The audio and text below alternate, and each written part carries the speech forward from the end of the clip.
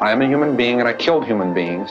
Before I knew it, I'd fired 4 shots at the door. I kept on shouting for Eva to phone the police.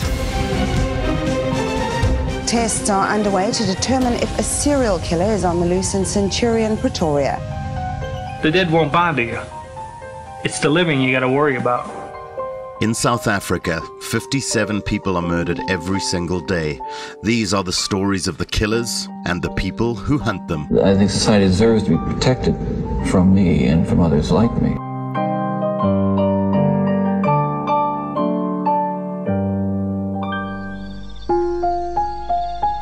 A 15-year-old boy in a small country town in the Northern Cape is in the barn of his family home. Suddenly, he hears shots ring out.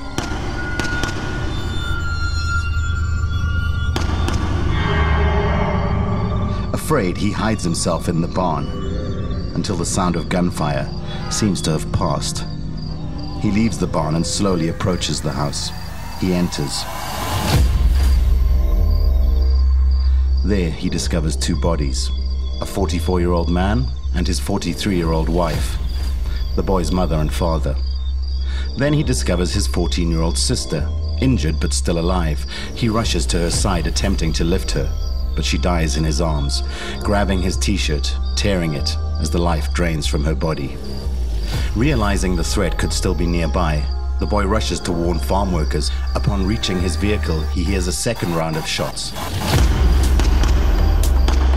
So he flees. At the gate to the farm, he discovers a cache of discarded weapons. He collects them and takes them to the police, reporting his family dead. In Griekwestad, only one of the Steenkamp family remain. But what really happened that night? My name is Paul Vivian Llewellyn. I'm a journalist curious about Africa's killers, criminals, and the cops who catch them. Joining me to discuss the reality behind crime on the continent is Gerard Labuschagne, the former cop and current head of LNS Threat Management, who led the investigative psychology section of the South African Police Service from 2001 until 2016. And joining us today, his longtime colleague and partner in crime at LNS Threat Management, Bronwynn Stollarz. Bronwynn is a clinical psychologist. She resigned from SAP's specialized investigative psychology section on the rank of colonel. In the IPS, she was the section commander of the forensic psychology subsection, in charge of the forensic psychologists in the unit. She has worked on a wide range of psychologically motivated crimes, from single sexual murders to family murders to rape series.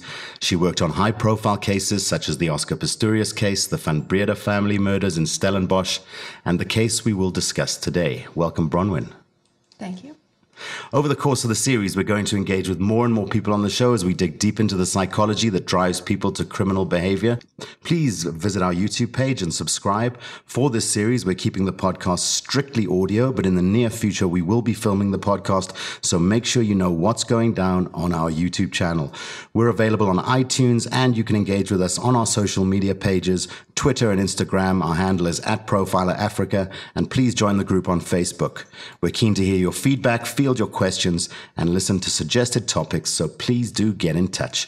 Remember that we will post content on our social pages that relate to the crimes that we discuss, so that you can better engage with the discussion and see what it is that we're talking about. Bronwynn, Gerard, set the scene for us. Griekwestad, the Northern Cape. Yeah, well, I think, and as you may know, the Northern Cape's a really big area and very sparsely populated. And this is perhaps typical of some of the little farming community towns in that particular area. You know, very low crime rates. They don't have farm murders on a regular basis compared to other provinces. So really kind of like a sleepy hollow, you know, and like many of these places, the kids are in boarding schools often, you know, and come home on weekends and holidays.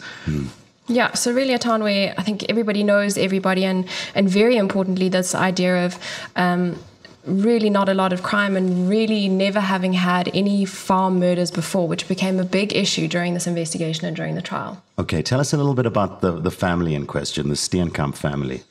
So they were definitely a well-known and well-regarded family in their community.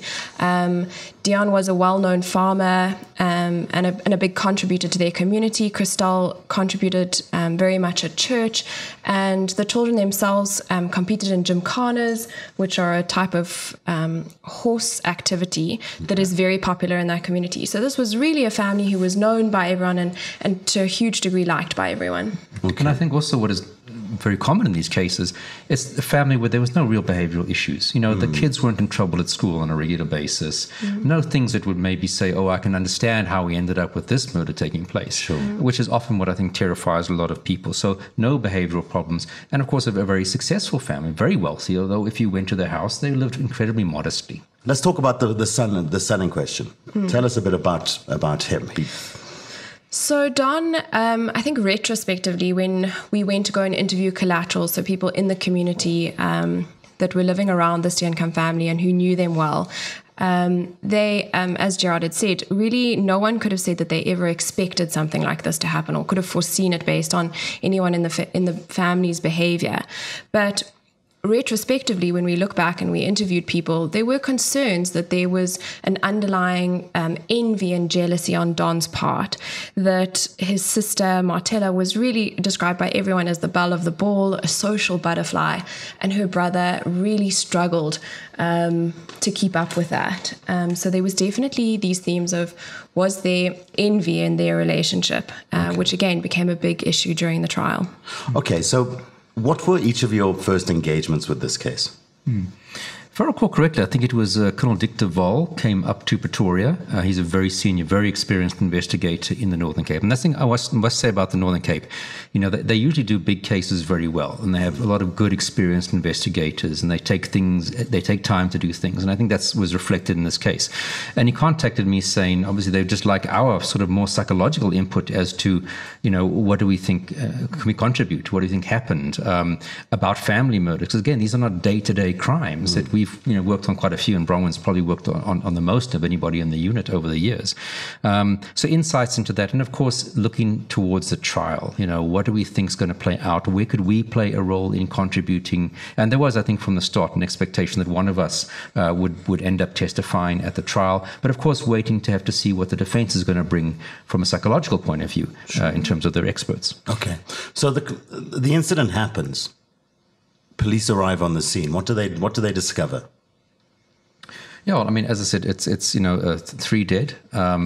So Don had gone to the police station, reported this, and of course the police then went out to the venue, and they find everybody inside the house dead, and appeared like they were all going about watching TV or sitting at the phone. No signs of a struggle, no signs that something had led up to this, whether it be an argument between the parties or even people breaking in and them realizing, and a bit of chaos in the interleading points before they got shot. So shot and shot again. Yeah. So I think that was exactly the point, that the family, and it's very typical of family murder cases when we have a suspect who is a juvenile, that the family were seen to be at rest when they were killed. They were all in the living room area. There was definitely no signs of any sort of real struggle at the time that they were killed. So yes, and as Gerard said, they were each shot with a 22 rifle, and then again with a 3.365 revolver. And Deon Steenkamp and Marthella both had significant blood and force trauma injuries to the back of the head.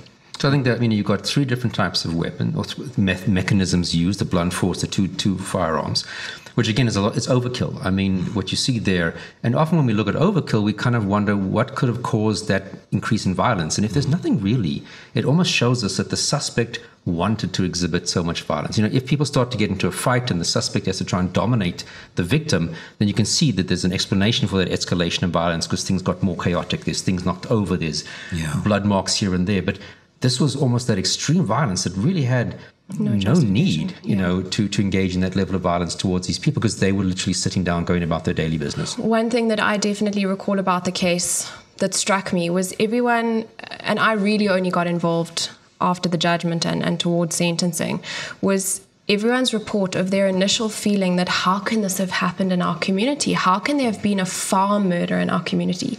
There was almost no indications early on that anyone thought it was Don. And really, as Gerard said, Brig de Waal actually really did a thorough investigation in terms of this being a farm murder, because they couldn't bring their minds to the belief that a young man from their community could have possibly committed an offense like that. And I think it also explains why they reached out to the unit early on to kind of say, well, this is where the investigation is taking us. This is now looking like our main suspect. Can you help us understand how this happens? Were there clear differences between this crime scene and a typical farm murder scene? Well, I think perhaps the most important one was there's nothing taken. Farm murders, even if they have a history between the suspect and the family, maybe an ex-employer, which can sometimes explain why there's a bit of brutality in the murders. You've not taken anything. You've not taken a bucky. You've not taken money. The firearms are left at the front gate. So it's not as if they couldn't get the safe open. They couldn't find them. They had firearms and they leave them. And those are kind of the typical things, vehicles, firearms, money, small items that, suspects would often take in a farm attack. So again, it's a robbery, but you haven't succeeded in your motive, but there was no reason for you to flee. I mean, you're at a farm. There's big distances. And the only thing that Don really reiterated throughout the trial was that there was money in the safe. There had been money in the safe, and the suspect must have taken the money because the money was no longer in the safe. But there was absolutely no evidence to show that there was ever money in the safe. That really looked like an add-on from Don's point of view. Okay, so we've got an affluent family living on a lovely farm with no history of any major kind of family trauma or incidents with the children acting out or anything like that. You've got a crime scene where there's no sign of any breaking or entering, nothing's taken, and you've got a boy with a story to tell. What were the most important pieces of evidence initially that were identified? Well, I think it was basically that nothing was substantiating his story. And I think then they started to look, if I recall correctly, Bron, the gunshots, one of the gunshots that had hit the shed sliding door, in the order of events, it couldn't have been in that position according to the way Don described what he said happened initially. Yeah. But I think also perhaps what triggered perhaps a little bit of concern is that and Bron, you can tell me if I got this right, is that the time when he went to the police, he wasn't really behaving like a traumatized person. Now, we usually are kind of give a bit of leeway in terms of people's reactions to trauma. So often, we do find people just go into a numbness. But of course, later on, as more and more things come out, you kind of look at that behavior back again saying, well, maybe that was a sign that this kid did this and had no emotions about it, etc. That's exactly right. I think you picked up on it just now. There was this idea of very soon after Don started to tell his version of events, Brig de Waal and the crime scene guys started to look at, well, how does his version of events fit into what we were seeing on the crime scene? And they just couldn't fit in this idea of farm murderers who had walked 10 kilometers from town to the farm, no signs of a vehicle that they had used, that they'd left the firearms behind, and that when they asked Don to explain his behavior on the crime scene in relation to the timeline that they had, because they had a message from Christel Steenkamp to her sister, was actually about just less than 10 minutes, I think it was, from the time she sent that message to the time Don got to town, to the police station. So it gave Don a very small window of time to commit the offences. And what was really important and instrumental during the trial was to show that Don's version could never have fit the timeline that they got. Still to come, we reveal the tragic details behind the Griekwestad murders, and later we try to understand what pushes people to commit acts that most of us just can't even imagine, that seem to be anti our programming as human beings. The killing of your own family. Tell your friends to catch us on brandlive.co.za or search Profiler Africa on YouTube, and please subscribe to our page, please. We're also available on iTunes, and you can also follow us on Instagram or Twitter at Profiler Africa, and join our Facebook group, please.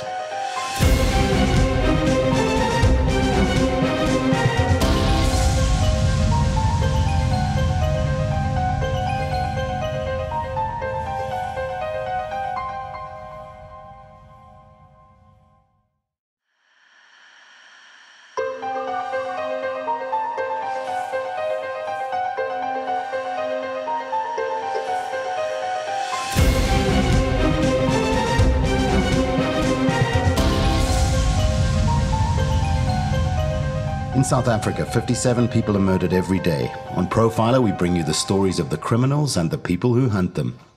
I am Paul Llewellyn. I'm a journalist curious to reveal the stories behind serious crime on the continent. Joining me is Jared Labuschagne, former head of SAPs investigative psychology section, and our guest, Bronwynn Stollarz, a clinical psychologist and former section commander of the forensic psychology subsection in charge of the forensic psychologists at SAPs.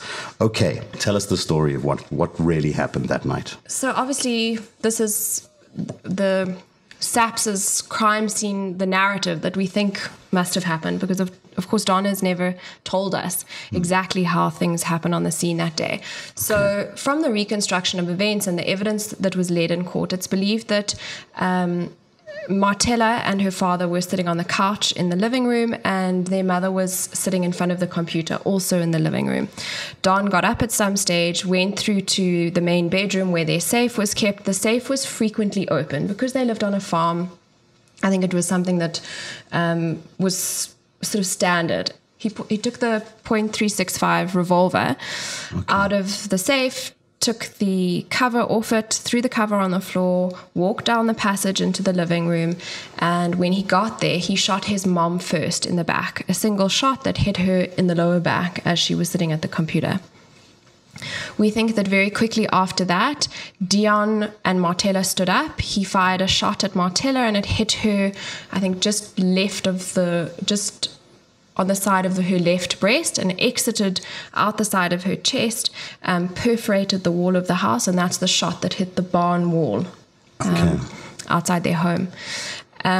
I think very close in sequence to that, Deon stood up from the couch, and he was a big guy, and sort of charged at Don. As he was in motion, Don fired 2 shots at Deon. And the crime scene guys actually explained sort of Deon's body position in relation to Don at the time that he shot him. Deon then kind of skidded across the kitchen floor and stopped at rest at their dining room table. Were there any accounts of any issues in the family on that day, or any family members or friends? Nothing, no stresses that were known to. So it really was kind of totally out of the blue. To us, I think so. Yes, well, not for Don. Yeah, for Don, I definitely think there was premeditation in the sense that he knew what he wanted to do. Sure. But to outsiders, I don't think there were any warning signs or indicators of concern. So father, even the sort of jealousy issues. I mean, that's not uncommon in a lot of families. That what one child feels that the other child has been given an unfair advantage. It might be rightly or wrongly so. Yeah. I mean, you don't automatically assume, oh well, we're going to end up with a family murder because of that. So even retrospectively, those things are interesting. Yeah. In Don's mind, that could be the main reason for him, but it might not make sense to us. Yeah. But again, nothing that really kind of would actually trigger your concern. Let's talk about the relationship with his sister and the sexual component. Again, during the trial, I think that became an issue because of this really serious injuries that we saw in Marthella. So that initial sort of crime scene behavior wasn't the end of the scene, and Marthella actually didn't collapse on the scene, and she fled the scene, ran outside, and actually collapsed outside. So we think at that point, Don ran after her, and they had a very serious physical altercation outside. He then hit her a couple of times with the firearm. He had fired another shot at her as she was running outside. We believe that he then left her outside, came inside, and hit his father over the head as well with a .365. Okay. Then at some point, Marthella got up and came back inside, and that's when she tried to phone for help. Okay. Because her blood and her handprint were on the telephone. Sure. At that point, we presume that Don came back into the room with the .22 rifle and shot each of them in the back of the heads with the .22, which was really the execution of these people. And the judge really looked at this hugely long interaction that Don had with Marthella, and in light of the sexual assaults and the sexual injuries, or let's say the sexual injuries that she had, he believed that was a very big motivator for the incident. That Don was jealous of her, that he had been forcing some sort of sexual interaction on her, which was penetrative in nature, and that she had threatened to tell her parents, and that must have come about close to her on the day. But there's no indication of how long this was going on with them. What was he like? Don? To us or to other people? Yeah, well, okay. Well, I think we got a sense that, I mean, the community and friends didn't pick up on any kind of particularly odd behaviors or anything like that. So to you guys, what was your guys' assessment of him? Bron actually got the opportunity to try and assess him. So yeah, I think that he was he was described by his peers and by his teachers and the people in the community, as I said, as this really quite a quiet guy who didn't have a lot of friends, but there were no overt signs. So he wasn't aggressive, he wasn't using foul language, he wasn't getting into trouble.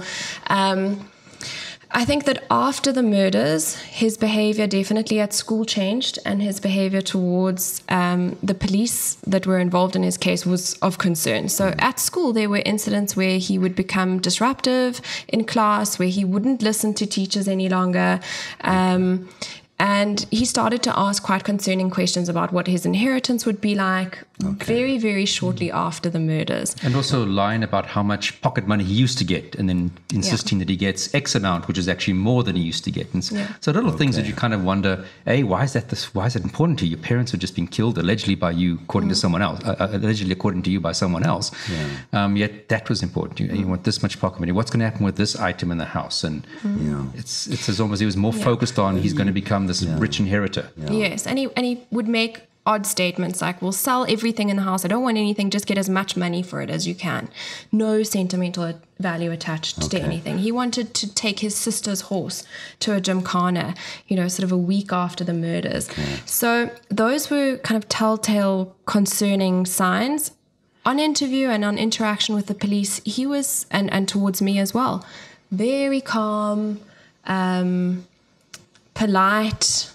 I found him on interview to be quite manipulative. He would avoid answering questions by deferring the question to me. So he would say things like, no, but Tanya must tell me what I must say. So that is quite manipulative. He knew why he was being interviewed. He'd already been found guilty of this horrific crime. So we very quickly after the crime started to see very manipulative behavior on his part. Did you get a sense that he didn't understand the weight of his situation, or the you know what I mean? I think if you look at an emotional level, I think a lot of from the crime scene and then throughout the trial, he just wasn't behaving like someone you would imagine they would behave. Either a person who's lost their whole family on his version of events by someone else. Or that, even if he did it himself, that doesn't mean that one might not still express some sense of remorse, or not even express it, but show it in your facial expressions and in your demeanor and your posture. And that was just never there. And I also think it's something that we do see with juveniles who commit these types of crimes. There is the sense of almost very much adolescent-like naivety and arrogance about the way that they explain their crimes. And that was what we saw with Don. I mean, every time new evidence came to light or he had to explain something about what had happened, he would change and adapt his version to account for that new evidence or to account for the questions that were being asked of him, which is a very juvenile way of trying to explain your behavior.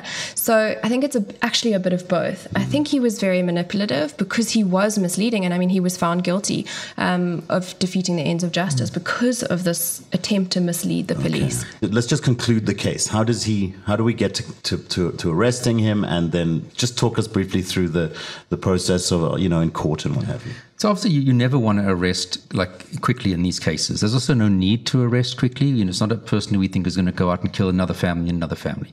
You have a minor person which you never want to willy-nilly just arrest anyway. So I think they played it very cautiously, and in the right way to investigate every possible angle, every possible twist, every possible version that could possibly be raised by the defense was explored and ruled out forensically. And of course, in the end, this was a circumstantial evidence trial. Nobody saw him do it. We didn't have anything direct on him. I think he did say that even he fired a shot with the firearm that he picked up at the front gate, didn't he? No, he said he'd been shooting meerkat in the morning, and that could explain why he has gunshot residue on his hand. So it was all going to hinge on... And that is pretty typical in that kind of community. Yes, exactly. It's all going to hinge on circumstantial evidence, which is ultimately what is... It's not a weaker evidence, but you just have to have an accumulation of it to really, win your case. And it's not a guaranteed win in the end. So I think the prosecution team really was brave, very good, and worked fantastically well with the police team to get the result they got. Explain that timeline, how the timeline didn't coincide. In terms of the crime scene? Yes. So Don's version of events was that he gave the police, which he then adapted over time based, as Gerard has already said, on things like gunshot residue being taken from his hands, etc., etc. His timeline, very roughly, was that he was busy fixing something in the storeroom when he heard a round of shots in the house. He went running inside. When he came inside, Marthella was still alive. His mom and his dad were deceased. He held her. She told him that she loves him in her final moments. She was clutching onto his shirt. He sort of pushed her away because he said her blood made him gegril. He didn't like it, so he pushed. So he pushed her away from him. That tore his shirt. He then, what we know from the scene, he changed his shirt, and then he says he ran back outside, got in the vehicle, and drove into town. What then happened was the questions around, but why didn't you hear the 2-2 shots? Because they were all shot with a 365 and with a 2-2. Then he said, oh, actually what had happened is I went back to the storeroom to get into the car, and while I was in the storeroom, I heard the second round of shots. Then I got in the car and drove out. By that time, the suspects would have already fled and left the guns by the gate. So that was a concern. Second concern was that the police were saying, but what it meant was that the suspects were still inside the house when you first came in to check in on the deceased. And why wouldn't they have killed you? Yeah. They would have had no reason not to kill Don as well. So his timeline, by his version, would have taken much longer because he described hiding in the storeroom as he heard the shots, hiding again and waiting for it to be quiet when he heard the second round of shots before he got into the bakkie.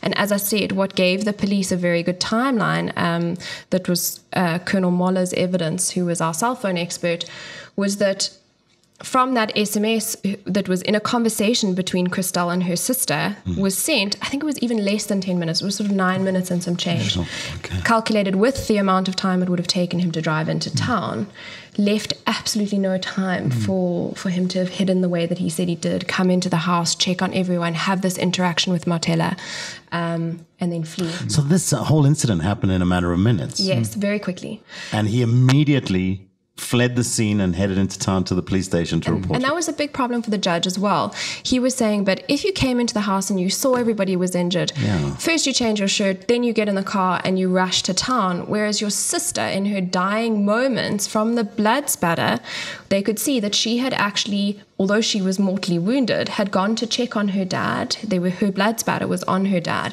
She'd then gone to her mom, checked on her mom, gone to the counter, picked up the phone to call for help. And the judge reiterated, but why didn't you just pick up the phone and ask for help, or use the farm radio to call for help? And of course, psychologically, I think he just didn't want to be on the scene anymore. Still to come, we get an insight into the psychology behind family murder and what this case reveals about the things that drive people to commit these crimes. Tell your friends to catch us on brandlive.co.za or search Profiler Africa on YouTube, and please subscribe to our page. We're also available on iTunes, and you can also follow us on Instagram or Twitter at Profiler Africa, and join our Facebook group, please.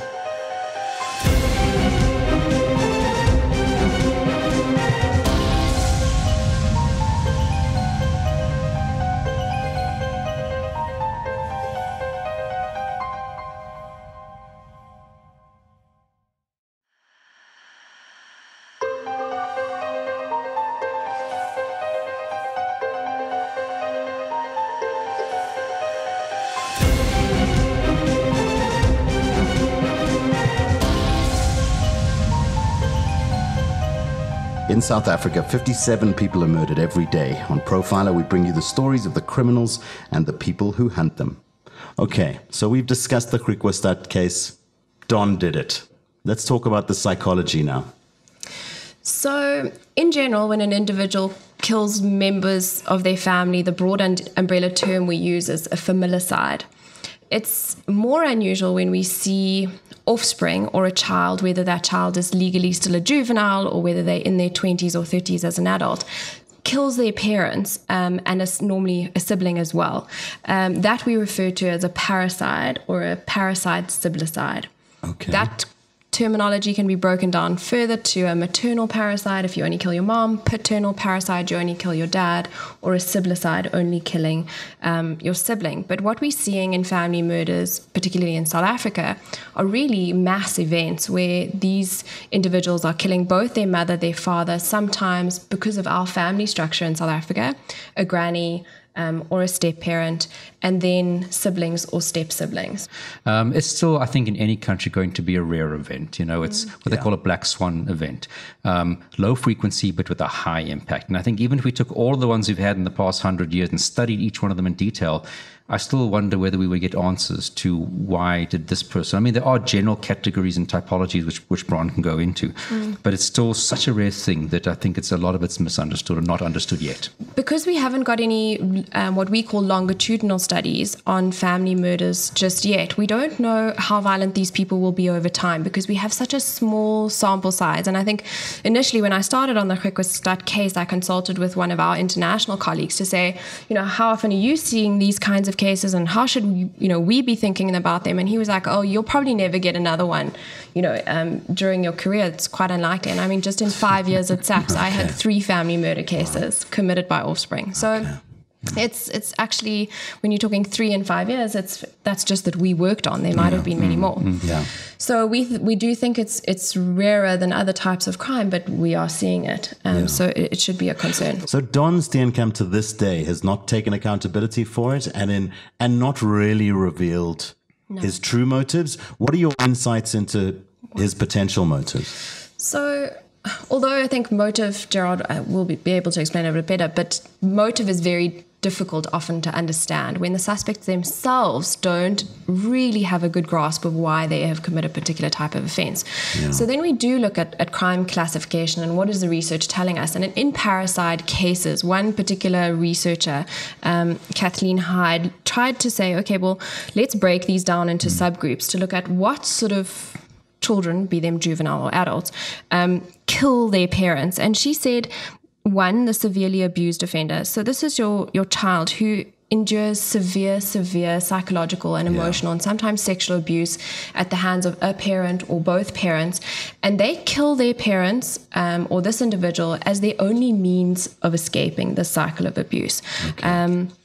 So the second category she then talked about is a child who's severely mentally ill. So your child who has, or young adult who has a delusional belief, for example, that mom is poisoning his food, and he kills mom in line with this delusional belief, this psychosis that they have, which is really, I think, probably quite rare. And then the third one that she talked about, the third category, she talked about the dangerously antisocial offender. So psychologically, we have a diagnosis for people of antisocial personality disorder, but that's not what Hyde is talking about. She's talking about the suspect that kills their families for purely selfish reasons, so for personal gain. And very, very frequently we look at, and definitely the cases we've seen in South Africa, the majority of those have been an individual who kills their parents, 1, because they feel like their parents were too strict, too constrictive, won't allow them to become what they want to do, doesn't spend the money on them that they would like them to spend, perhaps quite a punitive discipline style with these types of children, and really sometimes an inheritance involved. But the umbrella of is this idea of this child who kills because I don't like the way that you are treating me and I want to do things my way. So from my interview with Don and having interviewed collaterals and looked at the case, I definitely felt that Don fell into the antisocial classification because I felt like he had killed for selfish reasons. He wanted his parents to spend more money on him. He wanted nicer things. He wanted to inherit the farm so that he could do what he wanted with the farms. He wanted to sell off one of the farms, bring in different types of cattle. He had very big plans. And I do think that although there was nothing wrong with the family system, there may have been quite a patriarchal structure to their family, which Don didn't like. And I think, you just can't overlook the fact that the Van Breda family and in the Steenkamp case, there was a lot of money to play. And we're not talking about a life insurance policy. We're talking about the family had a lot of money, even more so in the Van Breda case, besides any life insurance. And you just can't ignore that in these particular cases. So the way he acted towards his sister is really just, he's felt like he's lived in a shadow, and he's going to get what he wants, and he's going to commit this act of especially violent act towards his sister. So I think the sexual violence towards Marthella is not well understood by all of us who were involved in this case in terms of how it fit in. The injuries to Marthella, we think, some of them indicated that they had healed and then been re-injured. Okay. So it wasn't as though she was injured on the day of the offense with regards to the sexual injuries themselves. So there was we did hypothesize, and definitely, as I said, that was the judge's thinking, that Don was jealous of Marthella, that there was an ownership. Remember, sexual assaults and sexual interactions when they are not consensual are very much about power. Yeah. Was he exerting his dominance and control over her in some way? And had she now threatened to tell her parents? Or had there been some sort of an inappropriate relationship between them that was consensual? Yeah. But I think that was definitely not the judge's feeling, that he had forced himself on her on numerous occasions. Okay. What was the sentence? So for juvenile offenders in South Africa, the court proceedings and the trial are very interesting, because in South Africa, even when you are being tried for a very serious offence, the Child Justice Act and the Children's Act really look after children, even during their trials. And the same applies at sentencing. So in South Africa, a child cannot be given a life sentence. Don was given what we would really consider, I think now, the standard sentence for juvenile parasite offenders in South Africa of 20 years for each of the murder, which he serves concurrently. Okay. Do these kinds of offenders go on to harm people if they're released from prison typically? So we have one South African gentleman who killed his family in Durban, and he was sentenced, I think, to 20 years. He served about 9 years of his sentence, was released, got married upon being released, and about 3 years after he was released from prison, he stabbed his wife to death. So we have one other parasite offender who was a juvenile at the time that he killed his family, and he has been released on parole, and we've never heard or seen from him in terms of a criminal offence again. So he has just gone on, for all appearances' sake, to carry on with his life. So we don't have enough data, but I definitely think our risk assessment of these types of individuals is to say that if they are killing for these selfish reasons, we are very concerned about a potential risk for violence, but in relation to family members or people with whom they already have an emotional attachment.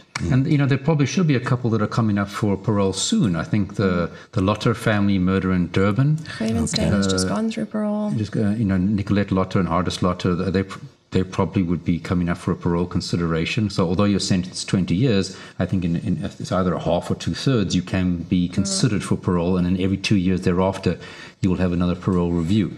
Okay. So, but that's also a problem, because with these juvenile offenders who are killing people when they're 14, 15 years old, they are released at a young age. Yeah. They have their whole lives ahead of them. Yeah.